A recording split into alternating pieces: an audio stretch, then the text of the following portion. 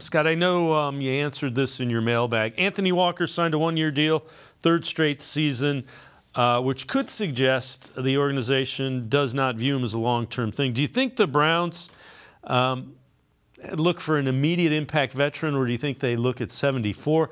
We talked about it a little bit. What's your read with linebacker?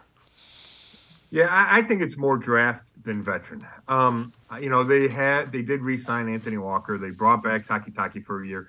To me, it feels like, okay, draft a guy, a young guy. If he plays right away, that's fine. If he learns behind Walker for a year, that's fine too.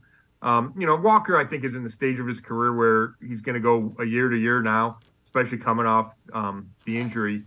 But it just doesn't feel like a spot where they're going to say, hey, they're going to go get whoever. I don't even know who the big name linebackers are out there, if anybody's left. But to me, it just feels like a draft spot versus a veteran spot.